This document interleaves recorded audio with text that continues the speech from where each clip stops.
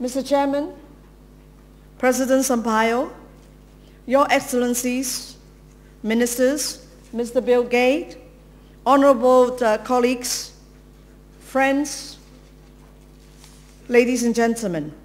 First, let me thank the Ministry of Health of the People's Republic of China and the Bill and Melinda Gates Foundation for joining the World Health Organization in making this ministerial meeting possible in Beijing. At a time of financial crisis and economic downturn, we need to look very carefully at areas of public health where any lapse in current efforts will bring us a much heavier and bigger bill very soon. And tuberculosis control is a prime example. Tuberculosis also illustrates the need for comprehensive poor health and development policies that tackle the underlying social determinants of health. Today, however, I will focus on the challenges and the consequences that go beyond national TB program.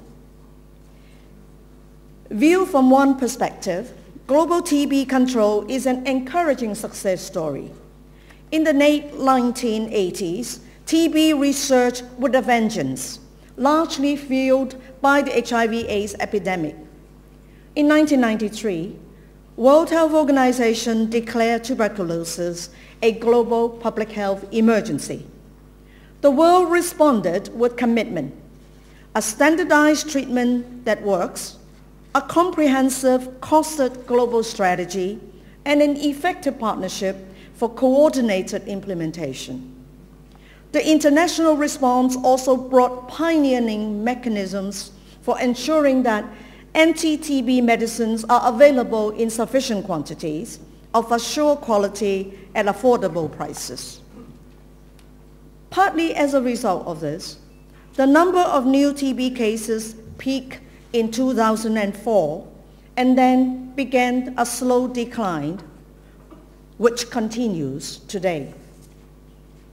Viewed from another perspective, ladies and gentlemen, tuberculosis has again, let me emphasize, TB has again placed the world in a very precarious situation. This is the perspective created by the emergence and spread of drug-resistant tuberculosis. The situation is already alarming, and it is poised to grow much worse very quickly. Last year, the WHO report on anti-TB drug resistance documented the highest level of multi-drug resistance ever recorded in a general population. The 2009 WHO TB report estimated that more than 500,000 new cases of MDR-TB occurred during the year of 2007. Even more alarming, well over half of these cases were resistant to multiple drugs right from the start, and not as a direct result of substandard treatment. This is the true alarm bell. This tells us that resistant strains are now circulating in the general population, spreading widely and largely silently in a growing pool of latent infection. This is the true warning signal. If MDR-TB is not vigorously addressed, it stands to replace the many drug-susceptible strains currently responsible for 95% of the world's TB cases. Even more ominous is the emergence of extensively drug-resistant TB, or XDR-TB, which has now been reported in 55 countries. In most low-income countries, especially in Africa, the magnitude of the problem is unknown, as this form of TB is so difficult to diagnose. But we do know this. Unchecked, XDR-TB could take us back to the treatment era that predates the development of antibiotics. Can you imagine, ladies and gentlemen? Should we allow this to happen? Should we allow the world going back to the antibiotics era.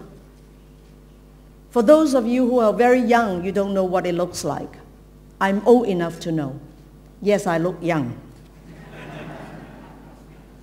Preventing and managing drug-resistant TB is a global health imperative. We need a ministerial meeting on MDR and XDR-TB because threats of this magnitude demand high-level political awareness and political commitment. They need to be countered by poor policy decisions. We need high-level political attention because national TB programs cannot by themselves manage these new threats.